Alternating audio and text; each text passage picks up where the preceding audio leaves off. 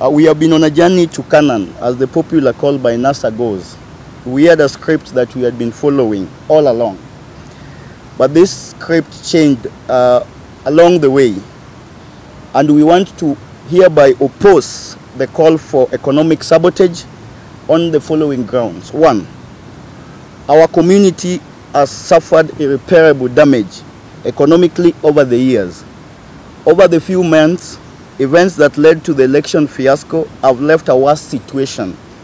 We have received calls from thousands of young people all over the Luo populace, who are the majority but silent. And the general feeling among them is that this call for economic sabotage would hurt our community economy even more. The National Youth Council, which I am a member, in partnership with the Ways of Fund and the Youth Fund, mobilized resources in connection with Safaricom that gave many young people M-Pesa outlets all over the country. It is so sad when you hear leaders call for banning of these shops, when the same youths are servicing loans acquired to set up the shops without giving alternatives to the same. The fate of our people in their thousands who are either directly or indirectly employed by these firms, blacklisted, hangs in the balance. The small-scale economies, shopkeepers, the M-Pesa outlets, is now being thrown into disarray. Our concern is whether this call is only a Luo affair, because other NASA zones have their businesses going on as usual, but we are receiving threats only in Luo Nyanza. Generally, our call was this call for economic sabotage in general perspective, not necessarily in the Safaricom alone.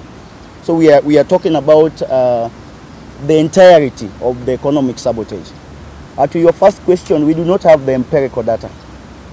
That is why this conversation has started. We have started this conversation that as we proceed, we are going to get the empirical figures, and we are going to, that is why we are starting a conversation, so that when we go even to these counties, we know so and so has lost this and has lost as much as this. So at the moment, we do not have the exact figures. It's our own initiative that the feeling that some people are suffering in silence, and they are not telling us. They do not have the guts to speak about it. So we have just come out in open as an activist. I'm an activist. We'll just come out in open to speak. We'll just take our lorries or even Bukenya back to the village there and speak about it openly.